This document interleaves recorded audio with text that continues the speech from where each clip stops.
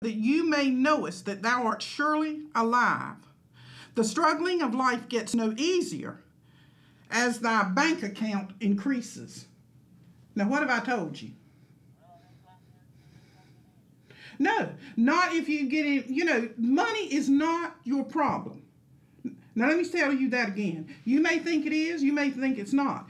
But according to what Bridget is reading at this moment, which applies to you, baby, money is not your deal. There is no problem, though. Money is not your problem because you've got enough energy to, you know what money is? Money is nothing in the world but traveling energy. It is vital energy, and it's what you're willing to do to exchange for it. That's it. And it's never meant to stay with you. It's supposed to travel on. Okay? What's your birthday, William?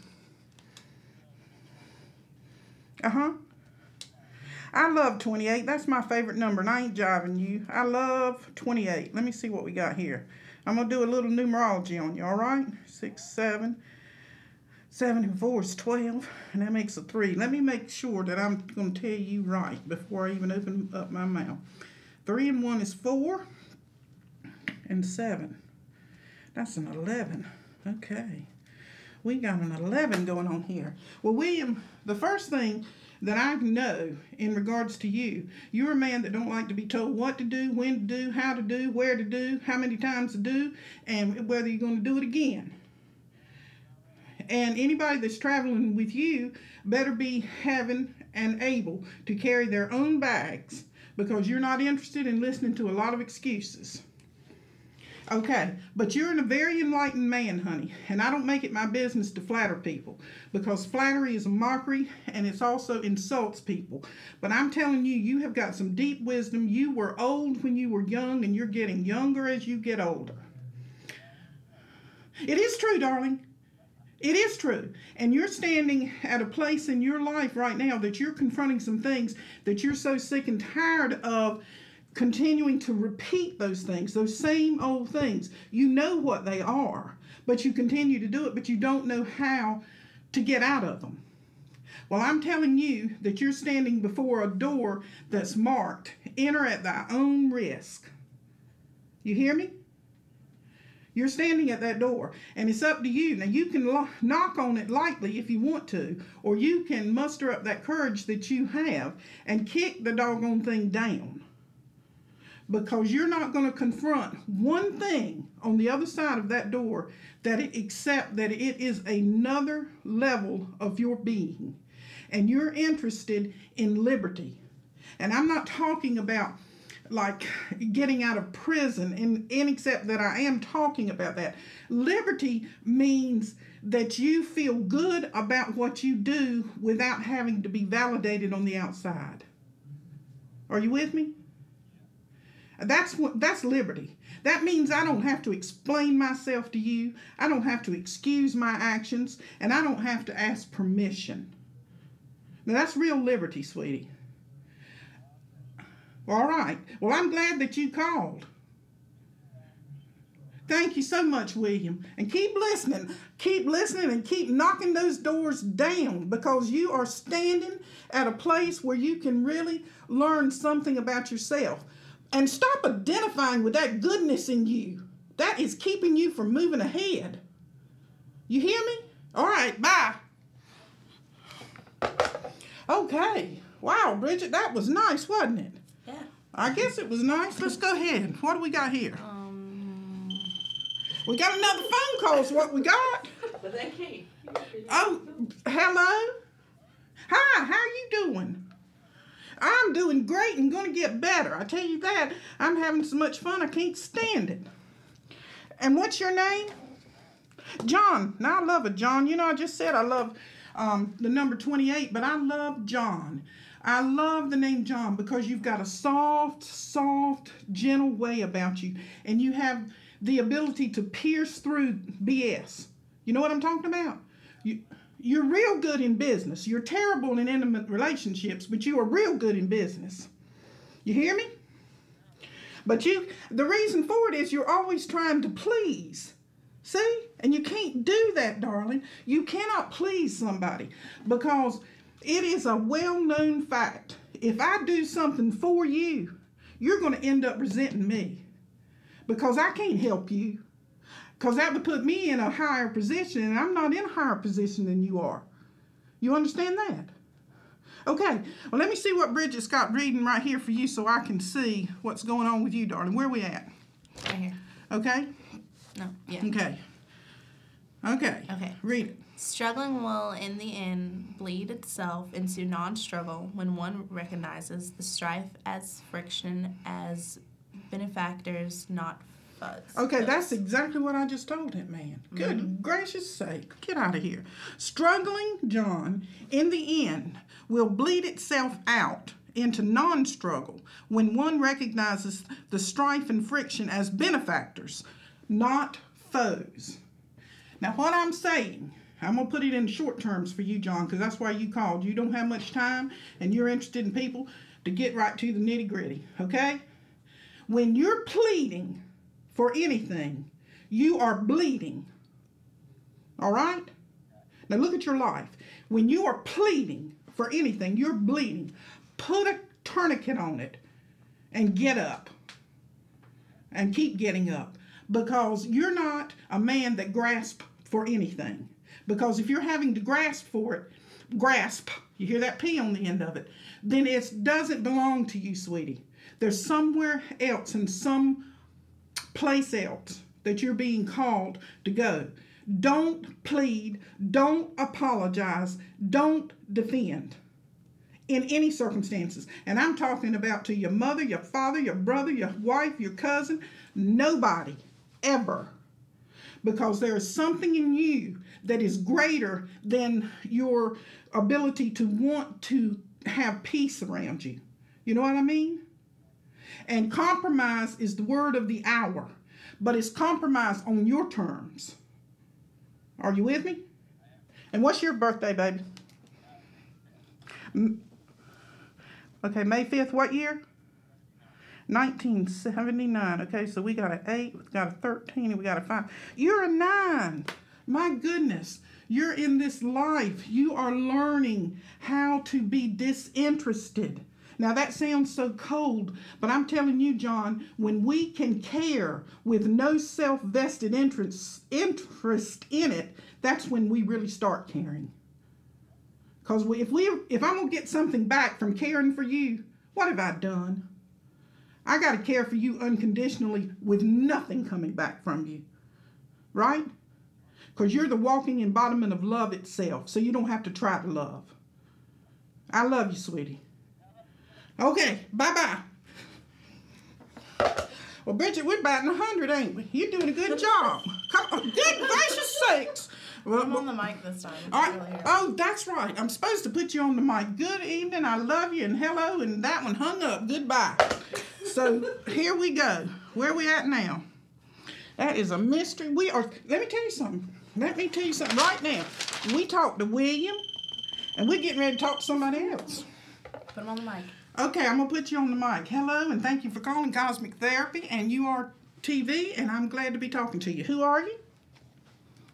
Hello, Ben. Ben can be your friend. Oh, gosh, Ben, I'm so glad you called me. Oh, darling, I've been waiting for your call. Oh, my goodness sakes. Tell me about your birthday, baby. Get out of here. October, I'm talking to a genuine Libra. You get out of here. Let me see. We got... Well, you can tell me something about some relationships, can't you? You certainly can. Let me see if we've got... Oh, I'm supposed to be putting him on the... Okay, they're telling me I'm supposed to be putting you on the microphone. But I'm enjoying talking to you so much, and I don't want to share you. You know what I mean? Okay, well, let me see. 1 and 2. Let me make sure. And you got a 5 going on. You got an 8 destiny. Did you know that? Okay, that means that you have a problem with control.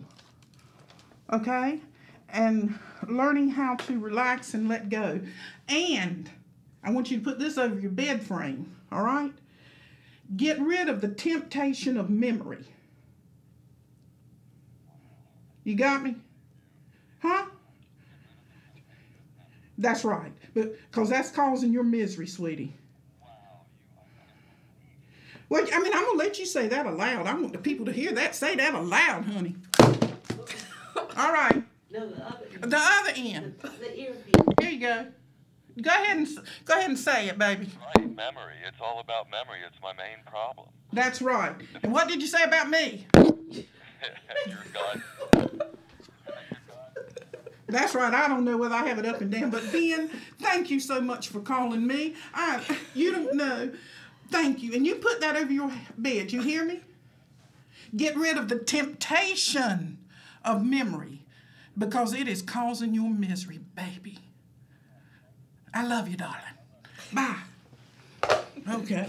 Where are we at? We're at Ben. Ben can be our friend. What I was going to tell you, Bridget, I love it. God, please, don't I love it? Don't I love it? Don't I love it? Hello, good evening, and thank you for calling Cosmic Therapy. And that one hung up too or got cut off. But anyway, we're going to talk about this, Bridget. All right. You remember? We're talking about self-confrontation. Self-confrontation. Every person that has called here tonight is an aspect of yourself. Mm-hmm. William was an aspect of yourself. This person's John an was an aspect of yourself. Ben was an aspect of yourself. And this, whoever this is. Hello, and thank you for calling Cosmic Therapy and URTV. I am so delighted you called. Hi, and who am I talking with? Sarah. Hello, Sarah. Oh, what a beautiful light. Is that with an H or an A? Oh, I love that, sweetie. And your middle name? And spelled how?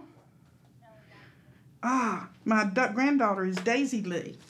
So, I love that name. And tell me your birthday, baby. 1974. Okay, so we have a Gemini going on here. We have 6. Let me do some numerology on you right quick because I just got off the phone with Ben and I got to tell you something, okay? And I want you to put it over top of your bed too because Ben's going to put it over top of his bed and William's going to listen to it and so is John. And Bridget's going to really meditate upon it. You hear me? Okay. Don't let the temptation of memory get into your daily walk. Now what? Oh, you can write it down. That's a Gemini, ain't it? Okay, go ahead and write that down. Okay, don't let the temptation of memory get into your daily walk. Okay? Because it's causing you a lot of heartache, sweetie. Excuse me. See, what I'm feeling when I'm talking to you is that you're comparing things of yesterday with today. Okay, and she's saying she always does. That's her. She compares things. I'm supposed to be having this up against the microphone so people can hear you, but I don't know which one to put it on. The bottom or the top, Sandy? The top. Okay. So let me tell you something else and then you can respond and the people at home can hear you, okay? But anyway, what's happening is because you're letting the temptation of memory enter into your existence and everything is connected. I got Bridget on the line and here right beside me and she's reading. And out of this book, it has to do with self-confrontation. That's what we're talking about, honey. We're talking about you confronting yourself. And so there's some type of involvement that you're involved with that you are comparing yesterday, last week, last month, last year. And you want it to be now. Okay? That's a memory. You hear me? That's the temptation of memory telling you that you could take the event that has already transpired and past. I made up a new word. It's done gone. And you're trying to bring it into the current moment. And you can't do that, sweetie. It doesn't get any better than this. Show up for your life now. You hear me? You cannot take and go back and push a moment further than what it was. That moment was good for that moment. This moment is good for this moment. You hear me? All right. Well, let me see. Let me go ahead and do some figuring on this and see what we're talking to. See? Oh, hold on. Wait a minute, sweetie. Wait. You're talking too good. I want the people to hear you. All right. Which way? Top. Okay, go ahead. I said, I just wanted to let you know I've been hearing your show, and I love it, and it's helped me a lot, and I've been telling my friends to listen out, too. And I'm so glad you're up here, and I hope you continue to stay on the air. Boy, I love that. I heard that. So thank you so much, honey.